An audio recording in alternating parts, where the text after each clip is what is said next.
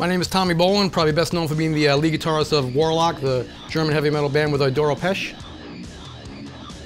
TASCAM definitely was essential, you know, in that. And even now, in the album I just came back to play on, Forever Warriors, Forever United, I sat there and they mailed me the tracks from Germany, and I put them on my DPO-80X, and I wrote a bunch of tracks, some ideas, some hooks. I flew those packs back to Germany, even vocal tracks. On Turn It Up, I sang backup, and the actual TASCAM recorded tracks wound up on the record.